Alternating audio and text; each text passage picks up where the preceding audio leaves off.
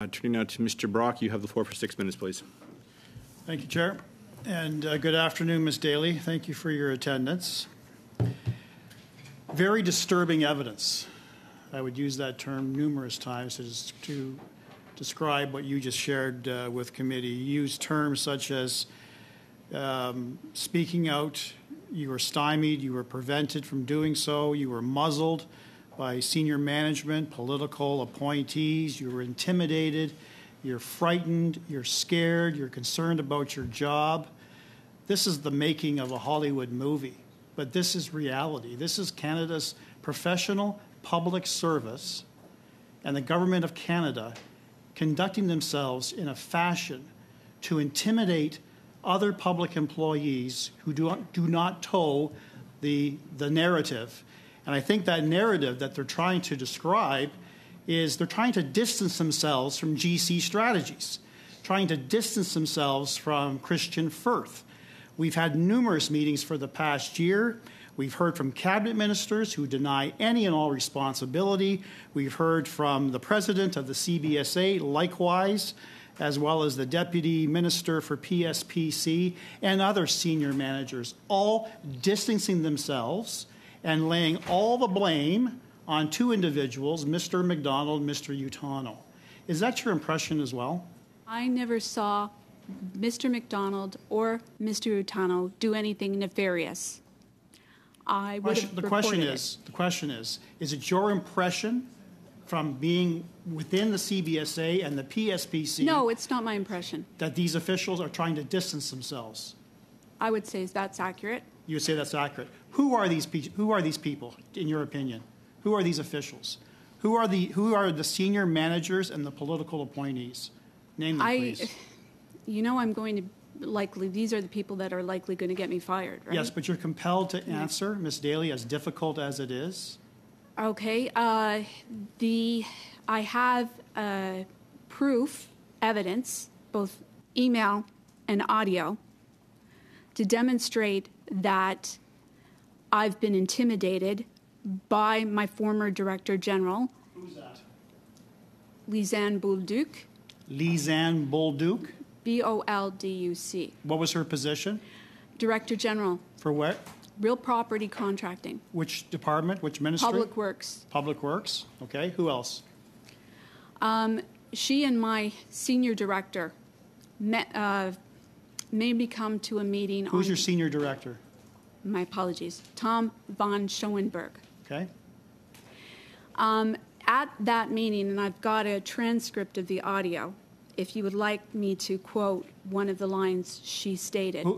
Lisanne. Was it recorded on consent? It was recorded because I felt I was being harassed and intimidated. Do you still have that recording? I do. And you'll supply that recording to this committee? I will. Thank you. Go on.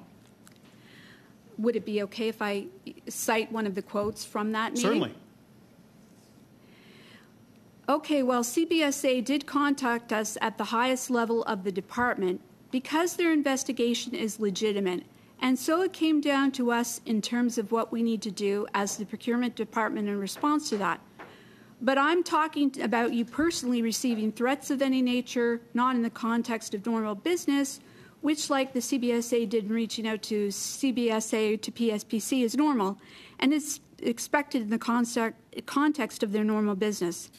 I'm talking to you about feeling threatened outside normal requests that would be related to your work. That was one of the three quotes I've got cited on the tape about senior officials. Okay, and this was a taped conversation between yourself and Lisanne Bolduc and Tom von Schoenberg on December the 15th. Okay.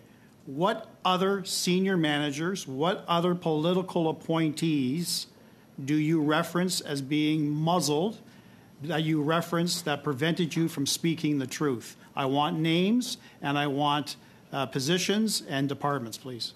Okay.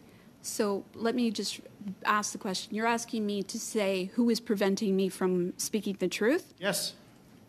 Well, as far as Lisanne Bolduc, it was my deputy minister. And who's that? Ariane Riza. Ariane? Riza. Riza. Can you give me an example? I just could tell you what my Director General said to me.